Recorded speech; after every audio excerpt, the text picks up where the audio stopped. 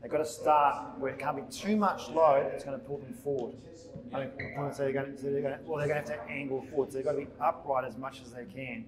So when they drop down, hands there, that's it. Soft knees, but don't let those knees go forward. So at this point, let your bum go back towards the ankle point, shoulders forward, run your hands down your knees. That's it. Keep going, keep going. Keep going as you maintain and keep going. Now, can you feel that's loose now? Yep. Now, what I want you to do in a moment is now creep forward with your feet. So the tension's on, then the tension's back on. There you go, that's enough. Now, can you, when you come up, I want you to stretch that band. So push your hips forward and reverse. And hold it there. And then that glutes on. Okay, neutral spine here, great. Core needs to be on here. Now go again, let the bum go back towards the band. Hands down your knees, keep going, bum back, shoulders forward, hands down, that can go below your knees more, bum back further, keep going. And what happens there? Hammies? Hammies are working, posterior chain, right? And then when you come forward, this goes up, knees close, bang. Start off, you're good, core on. Now, let your hips get dragged backwards, hinge at the knee, hands down your knees, keep driving back. Keep calm.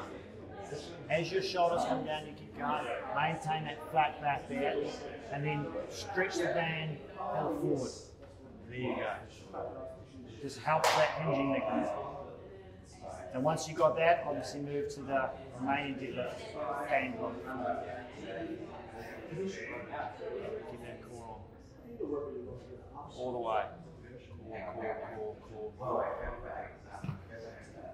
Just lift that a little bit. Now go again, go stay down there. Just come up here, flex your spine a little bit. You need to roll that back a little bit. Yeah. Now we'll see how you're backwards. Yeah, it's a nice pull down, isn't it? But I like what you're saying, it's there, then you can actually correct it. Yeah, you can say, no, you need to be here or you need to be there. And you can help them at that point so they can feel that feedback where they need to be without having this huge load. They can actually, and think about that, there's an isometric hold there. There's a strengthening, like if they can hold that isometrically, that's all good for them. Really drives you. Especially at a low level. It's good, Toddy. Really close. Yep. Bang up top. Yep.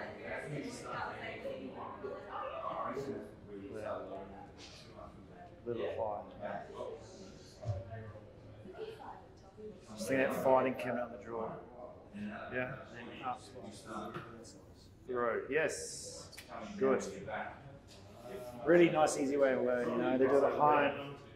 Remember, if they've got access to more stuff, they'll do it more often. And slowly let your hands get dragged down. Make your hips go backwards. Keep going back, keep going back, keep going back, keep going back. Pull shoulders down more. Lower. Now, when you come back up, see how you can now I can correct you a little bit here. I can lift you up there. You can do little subtle changes there to find your neutral. And then you're going to push this forward. Come up with your shoulders. Vertical with your shoulders, push hips forward. Bend. So the knee closes, this closes, all one time. You're not sort of doing one after the other. And that's hard to go, I've got to coordinate 3, 4, if you like. Movements all together. It's difficult. But that's why the band's so good. You can feel how it drags you down, it keeps you that sort of pull down movement.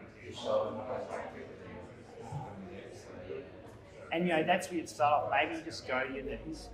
And then as they get better, because they can go lower, because remember at this point here, when they get down here, they're closing that hip, they're running out of range. So it's going to get harder. You have to work harder here, harder through here to get more and more depth with that, as in lower here.